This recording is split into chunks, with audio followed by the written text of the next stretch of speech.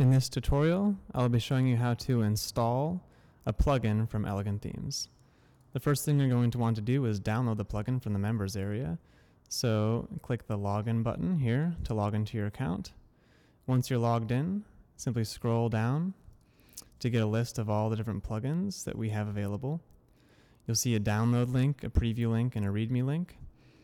The first thing you're going to want to do is download the plugin itself. So click download, and then click the plugin package link to download the plugin. That plugin will download into a zip file.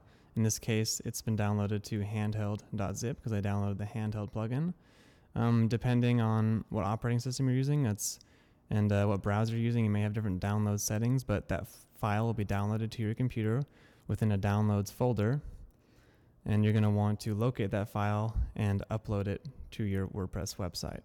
So go over to your WordPress website and go into the dashboard, and then you're going to want to click the plugins, add new link right here. Now, since we're not going to be using the WordPress.org repository, we're going to upload our own plugin from our own computer. So you're going to want to click the upload plugin button up here, and then click the choose file link to find that file. So since I'm using OS X and I'm using Chrome, this file automatically gets put into my downloads folder.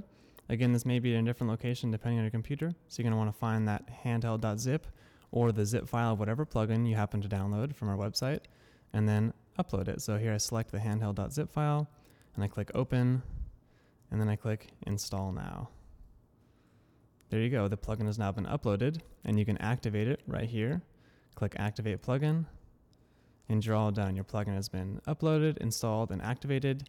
And the next thing you're going to want to do is learn how to use the plugin, learn how to configure it, and that can be done using the README file. So go back to the members area, and right next to that download link is a README link, and you can click that to learn about your new plugin and how to install it and set it up and all that good stuff.